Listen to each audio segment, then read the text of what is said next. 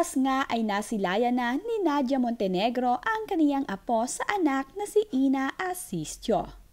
Nayakap nga at nahalikan na ni Nadia si baby Aba sa Asistio Carbonell.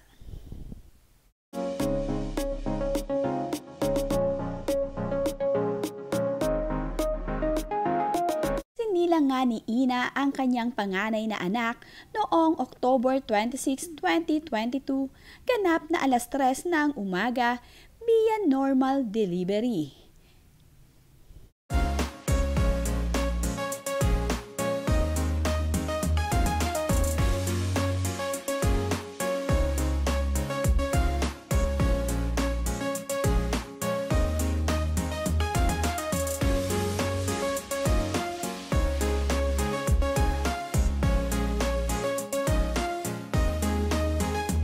Narito nga ang caption ni Ynna Asistio sa kanyang ibinahaging larawan ng kanyang anak na si baby Aba sa Asistio Carbonell. Hello world! I'm finally here. Few weeks ago, I got confined due to preterm labor and was on strict bed rest for almost 2 weeks. Then on October 25, my bag ruptured and I was in labor for 15 hours. Ngayon ko lang naintindihan yung sinasabi nila na grabe ang experience of giving birth. Life-changing, and I made me realize how amazing it is to be a mother. All the pain and contraction and IE was worth it. Haha, first time I saw you baby. Nawala lahat ng pain. You came so early, pero ang perfect ng timing mo. Hehe. Thank you everyone for all your prayer, and also thank you Doktora for helping me throughout and guidance, as well as my family and friends. Thank you for all your prayers.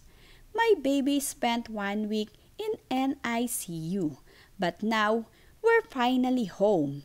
Thank you also my husband for taking care of me.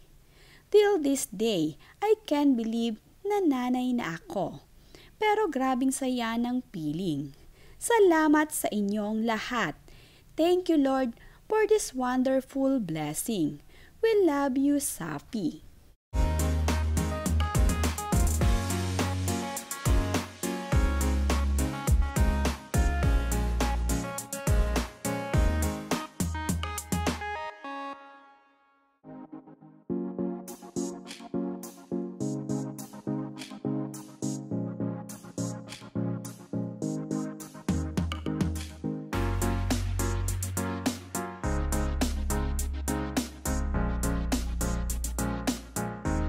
Habang nagpapa-check up naman nga daw itong si Ynna Asistio, ay ang mga lola ni baby Sapi ang nag-aalaga muna sa kanya.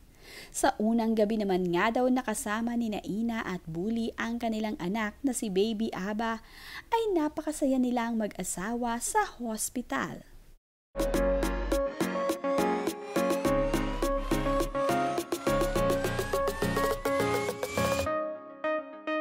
Lipas nga ang 1 linggo na nasa NICU ang kanilang anak na si baby Aba, sa wakas nga ay naiuwi na rin nila ang kanilang anak sa kanilang bahay.